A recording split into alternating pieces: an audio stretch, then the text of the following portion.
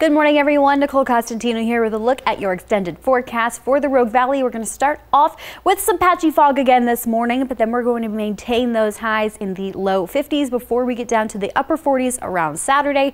We have a new system coming around for the region around Thursday, which is going to be giving us some rain and snow chances, including for the Klamath Basin. That's going to be coming in around Thursday into the weekend, continuing through the beginning of next week with highs in the lower 40s. Northern California, 49 degrees and mostly sunny skies. Going to see some patchy fog for the Wairika area tomorrow.